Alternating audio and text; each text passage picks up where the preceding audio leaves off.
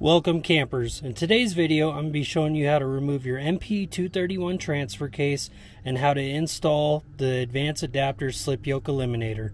Stay tuned.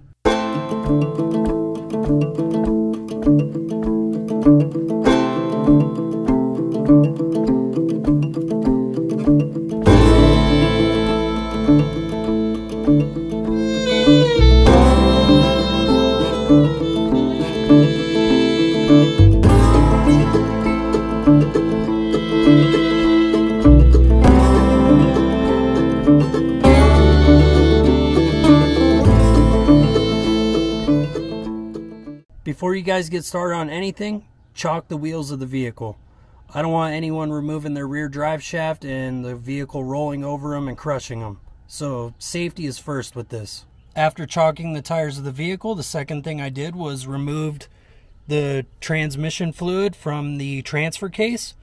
And then after that, I removed the front and rear drive shaft on it. Then my plan from there was to remove the bolts for the transmission mount, and then put a jack underneath the transmission pan with a block of wood to hold it all in place while I wrench on the transfer case. Then once you remove the cross member, you're going to want to undo the breather hose and all of the electrical plug-ins and connections that are on the transfer case itself. So after removing your cross member, the next step would be to remove your transmission mount and then your exhaust mount.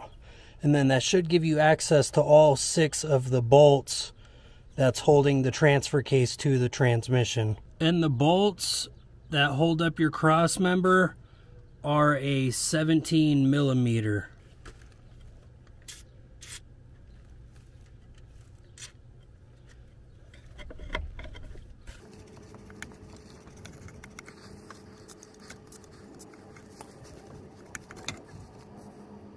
So that right there I learned is about one of the easiest ways to remove that exhaust hanger. Also, these ratcheting wrenches will be a lifesaver. And the bolts holding the transfer case to the transmission are a 14 millimeter, and there's 6 of them. So there's a bolt on the bottom down here, and then a bolt on the side and a bolt on the very top, that if you have your exhaust fully bolted in, it is impossible to reach those bolts.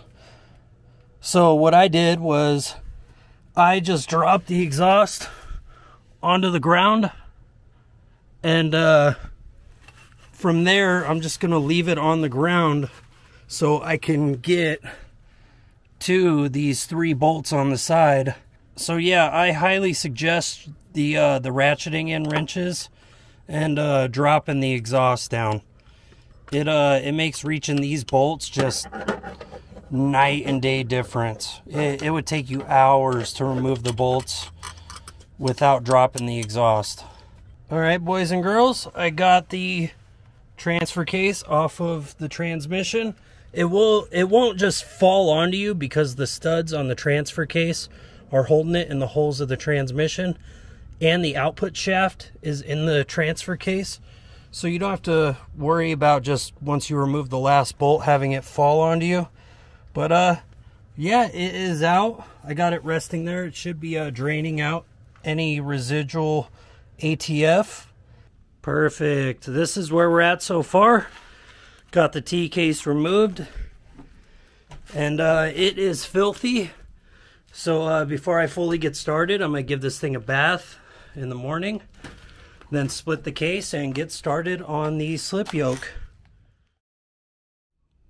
After getting kicked out of my local car wash, the transfer case is now clean.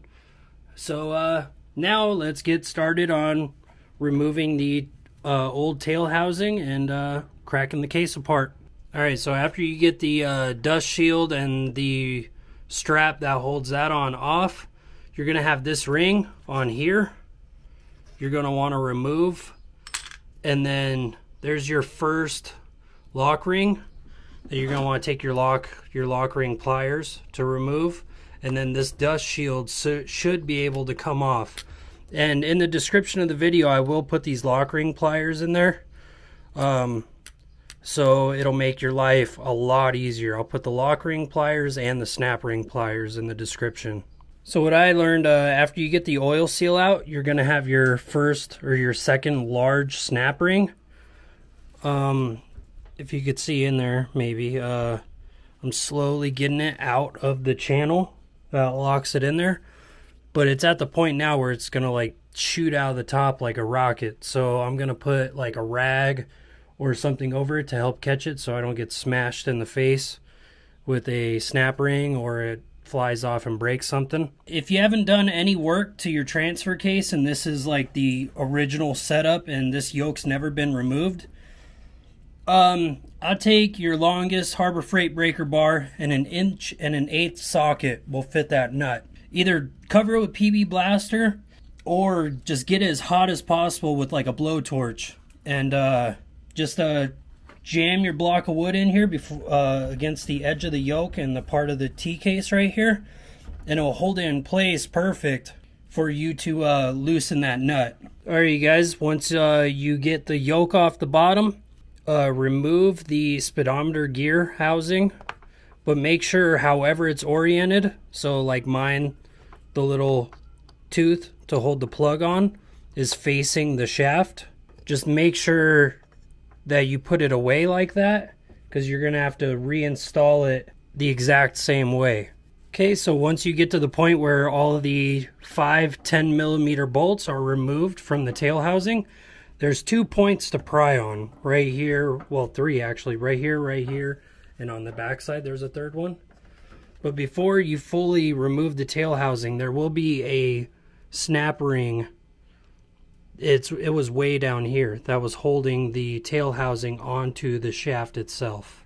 What I did to help make assembly easier of the 2 case halves is there is one 12-point black bolt on the entire side of the case halves.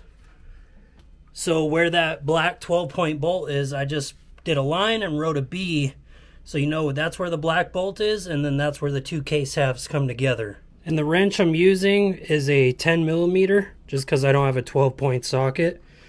But the rest of the bolts are 15 millimeter. So you just 10 millimeter and then 15 for the rest of them. So once I have the 2 case halves cracked apart, I took the O-ring off of the fluid tube and stuck it back into there just to make it easier. And then I would suggest to clean the filter and the magnet that's in the bottom of it, just to get, you know, any of the particles or anything, just to keep your transfer case as clean as possible. At this point too, the second you pull the case halves apart, I would just take a picture of it just to see how everything goes, just so when you reassemble it, and if you forget, it will make life a lot easier than trying to guess. So that's what I'm going to do too, is just take a picture of this. So don't mind the fan noise in the background, it's getting kind of warm in here. But once you get the case half torn apart, you just pull the top or each of the shafts out of there, and then you will have a snap ring that is retaining these gears onto the shaft that you are going to replace. Alright you guys, once you get the shaft out of the transfer case and you have it all laid out, this is how it should go. This gear will go on top. It should look just like this if you want to pause the video and make sure it's set up like that. And then you take the new shaft, you put it in there just like that. Then from there you pull it onto there and make sure all the splines are lined up. And this is how it should look.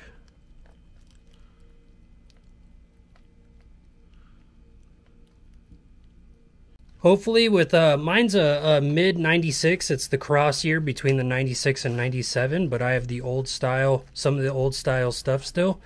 On the older 231 transfer cases, inside these gears there's needle bearings. And you're supposed to press those needle bearings out of, I think, this gear, and it'll all line up just like how mine did. Luckily, mine being the cross year and 97 and up doesn't have an issue with the needle bearings.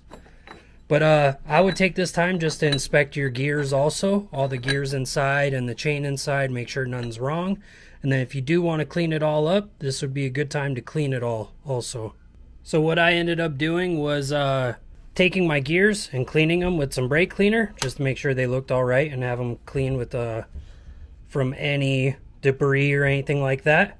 Then this output shaft, I did wipe that down. So any dust, anything like that, I got it off. And then I did take the other shaft and the chain and I completely cleaned it with some brake cleaner and then wiped it down also just to make sure everything was nice and clean and nothing wrong with it. And then with the larger part of the case, I am going to wipe it down, just get any specks or anything nasty out of it. And then I am going to prepare the surface with a green Scotch-Brite pad and brake cleaner just to make sure it's really clean for the black RTV I'm going to use.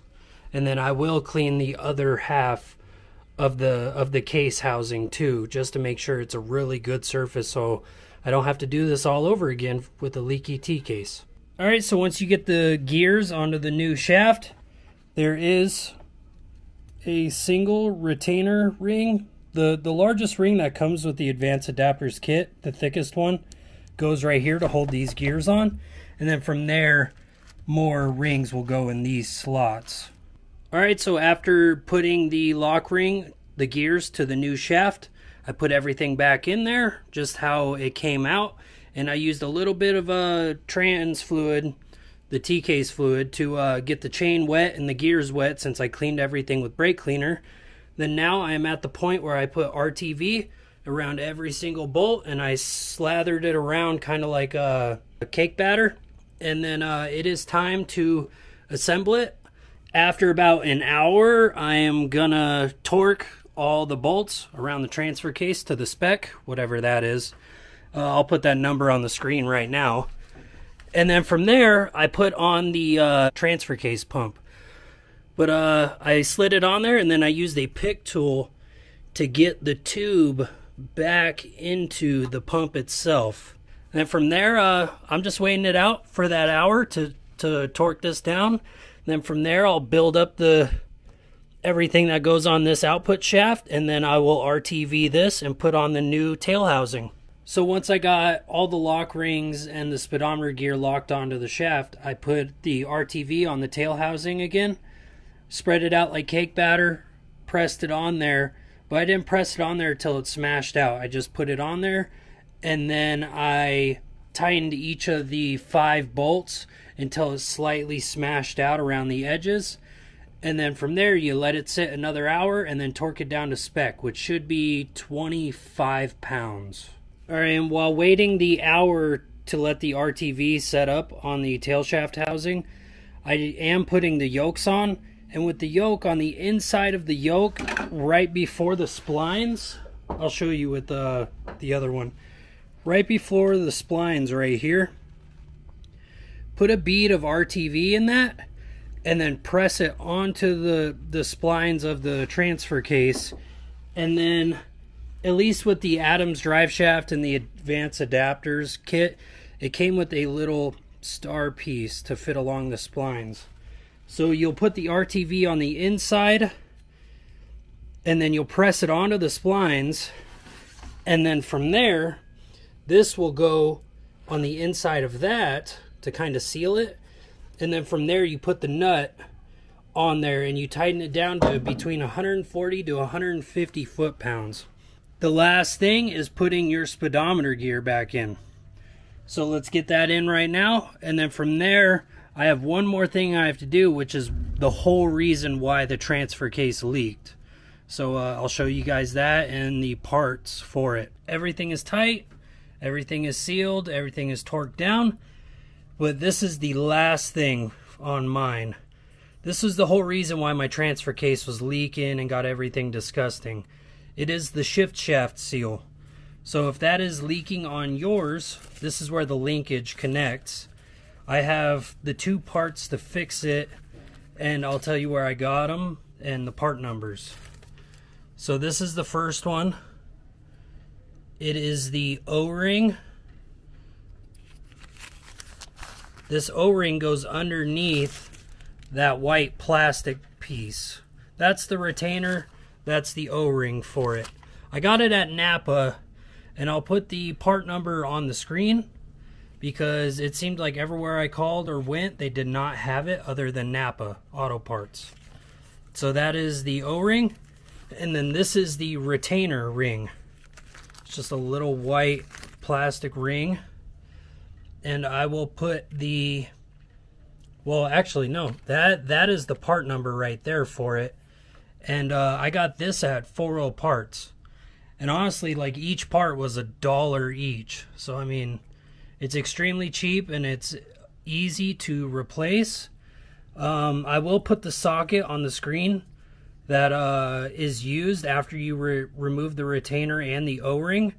You put in the new O-ring and the new retainer, and then you can use a socket to press down on it to get it all pressed in place and tight so it doesn't leak anymore.